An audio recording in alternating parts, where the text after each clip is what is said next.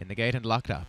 And they're off. And a very nice break. One of the best into stride. Deeper on the track is Blakey going out in front. Away well was Osage Moon. They're the top two clearly. And coming through on the outside to be third is Cabotos. Royal Laser the centre. A beautiful run up the inside for Jam and Still. A length and a half to Lord Wimborne is third last from Flashy Meister. On the rails at the back is First Crusader. Away from the inside a bit is Osage Moon, but is in front.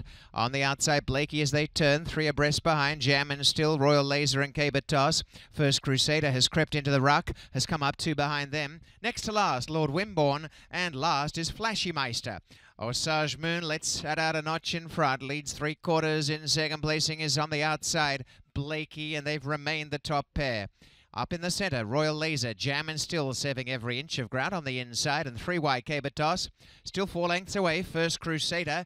Lord Wimborne is well behind, and last is Flashy Meister. They race along with about 3.5 furlongs to run. Osage Moon putting the neck right down, a length in front.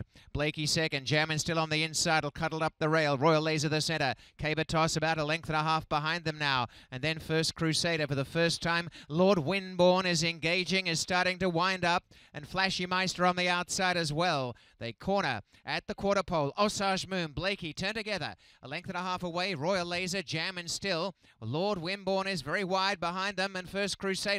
Osage Moon continues on in front. A length and a half clear. Blakey in second. Lord Wimborne is down the extreme outside.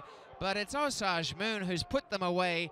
Put them to sleep, really. And very nice performance. Osage Moon by 2.5 lengths. Well, Lord Wimborne might have snatched second in the photo there with Blakey. And behind them, Royal Laser. 142.44.